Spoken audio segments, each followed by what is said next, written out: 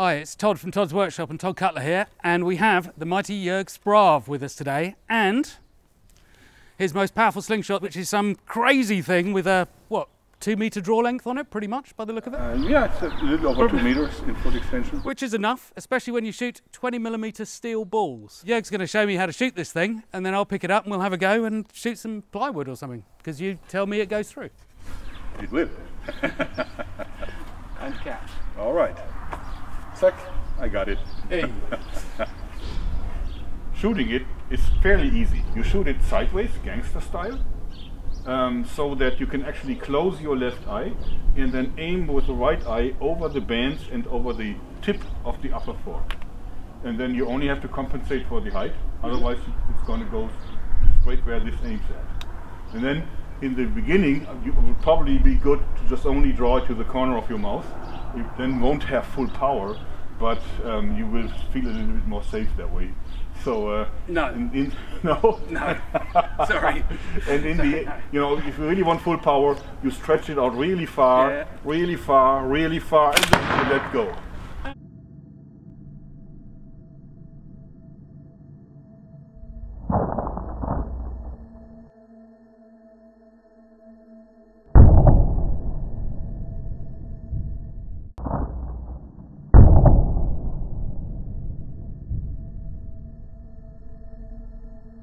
And then yeah, that's got power. That's straight through the ply. It's got plenty of power.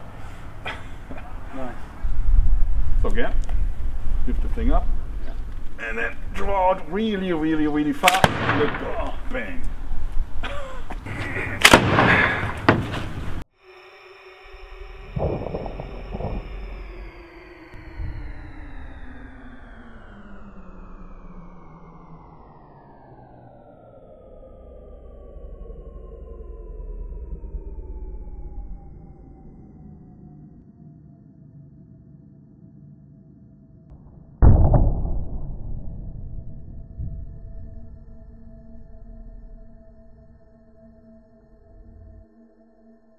It really does pack a punch, doesn't it?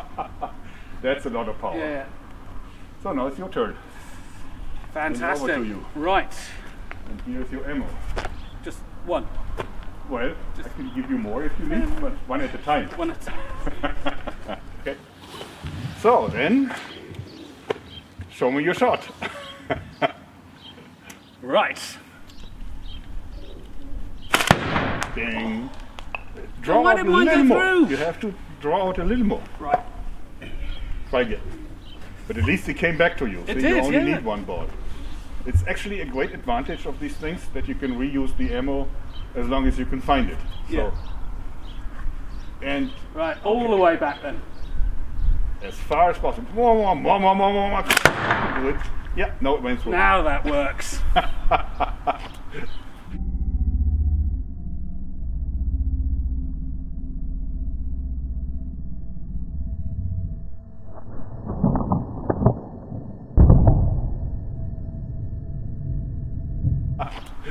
Nice. This is how you shoot a slingshot, a Yeah. powerful slingshot. Of course, you can also shoot arrows. I've done lots of sling bow versions. You know what? I so- have never shot an arrow off a catapult. No? Never have. Probably should change that. Nice. Another one Yeah. that went through. We were chatting earlier, and you were saying about would they have used this in medieval times had they had rubber? And I mean, the answer is yes, without a doubt. And they could have made it. Yeah, they could have made it, actually. Isn't it satisfying? Boom. What is it about shooting things that makes you smile? I don't know. I don't know. And the aesthetics of destruction. It shouldn't make you feel good, but somehow it does. Yes.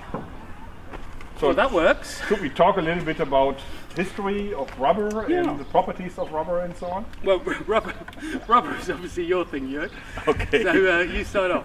Okay, well, okay. So, first of all, what is very interesting about rubber is that rubber stores energy on a thermal way.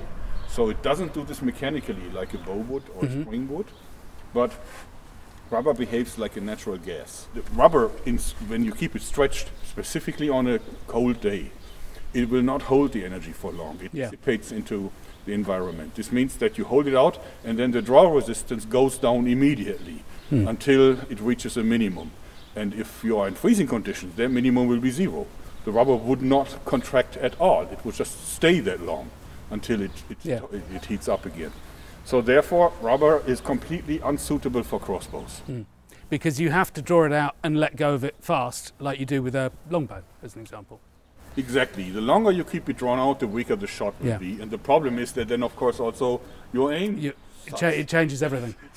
So for crossbows, I think rubber would not be suitable at all. You need to cock it and then fire it. But I mean, if we come right back to the beginning, because most people are going to look at that material and go, well, it's rubber. Of course, they didn't have that in medieval times.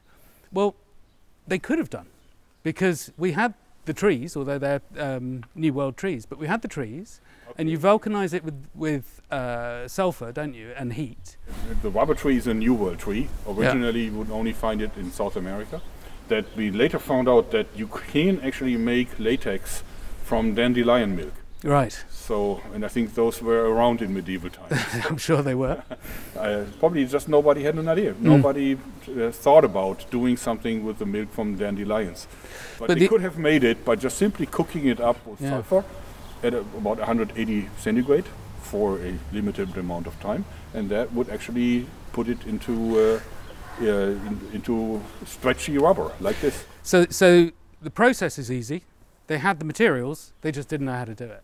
If it would have been invented, I think it would have changed things. Yeah, and I agree with you, actually. I know rubber is your thing, and you know, the medieval world is mine, and so that is firmly in the non-traditional for me. But I wholly agree with you. I think that would have changed it completely, because it's so, well, flexible is the obvious thing, but it's so, you can do so many things with it, and it's so useful, stores power so easily in such a simple, condensed object. For this, you can make this in 30 minutes. Yeah. You could have made this in 30 minutes in medieval times too. Yeah. You know, there's nothing special that are really used here. Yeah. So I believe that it would have changed warfare, specifically because it was so cheap. And obviously, ammo can be reused. Ammo is super easy to make. They would probably use lead, which is more suitable than steel anyway. Right? So, I suppose, I mean, if you think of the example of a slinger, so somebody who's doing that, you could say, well, that throws a stone, and a sling throws a stone, and they'll throw a stone the same kind of distance, probably within 10, 20, 40 metres, whatever. But a slinger needs a great deal of space all around him with which to work. So the density of shooting is going to be quite spread out. Whereas those ones, obviously, you could be dum, dum, dum, dum, dum. So the density of shooting, you probably get 4 or 6 guys in the same space that you'll get one slinger. You also have a few more advantages if you compare it to a normal slinger. First advantage that comes to mind is much easier to learn. Yeah. Like the slinging, I've tried it a few times and I suck at it. I mean, it's really awful. I mean, sometimes I get it flying, but to aim with it and hit something is, I think it takes you years to really learn it. Yeah. Second, a slinger needs really heavy projectiles to be effective. Otherwise, it wouldn't really work well. This is not the case here. You can also, if you want to increase the distance, you use smaller ammo, and then you can shoot it really, I think, more far than you can sling an object. Well, we were talking as well about arrows on that, because I think, again, we both agree that will never shoot an arrow as far as a longbow would shoot. Sort of, 300 metres, 260, 300 metres. Well, it can shoot it quite far, but it's not an easy construction because the problem with an arrow is the arrow limits your draw length. So as you see, we had a draw length of over 2 meters, and if you would make an arrow that is over 2 meters long, that obviously would be very heavy and it would not fly very far. So, when you do this with a sling bow, you either have to make it a long draw length extension, which is possible, or you would have to make it really, really hard to pull. So you put a ton of rubber on it. You can do that. It will never be as powerful as a longbow, but it will be a very useful common bow. Yeah, no, I think that's the case. And the other thing that always intrigues me about this is sort of multiple load. is like having a system that would allow you to shoot, like they did with the trebuchet, they shoot a basket of rocks, not just one rock. You know, you can throw a basket of grapefruit-sized rocks, and that's fantastic against personnel as well as single rock against fortification. But I think you could do something similar with rubber really quite easily, that you could throw a bundle of 6 arrows or 8 arrows, that the whole system will shoot 200 meters, but you're shooting 6 at a go. You know, I see that as completely possible. The rubber also has one huge advantage. You can always double it up. Yeah. So you can actually really tune this thing to the task that you have. You know, you need something really powerful, you just put a lot of rubber on it. Yeah. You just need something small for practice and so on. Same weapon, just less rubber. So it actually is so scalable. It's also a huge advantage. Whereas if you build a longbow, that is the bow, and you can't really weaken it or make it stronger. It is what it is. Yeah. So actually, you know what's also occurred to me is the way you build is wood. So it's usually plywood, but it's wood. Everything that you've done on your channel, pretty much, or 90% of what you've done on your channel, would have been possible had they had rubber in 1400.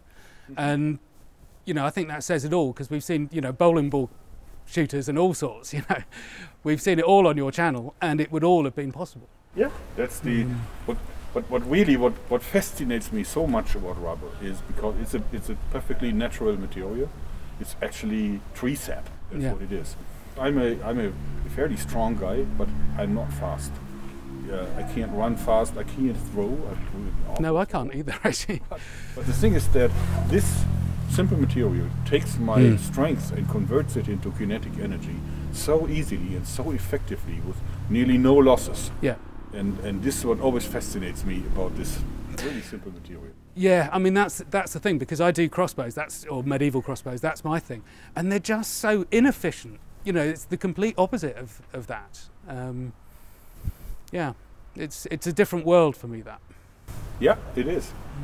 So, I think we can agree it would have changed history. I think without a doubt it would have done. And I think it would have done it in 50 ways that we could predict and 100 ways that we couldn't. Okay, well, we're going to wrap it up now. Thanks very much, Jörg. It's been great. World of slingshots, rubber, and the medieval, what would have been, could have been. Let's go. Bang, bang. Nice. Thank you.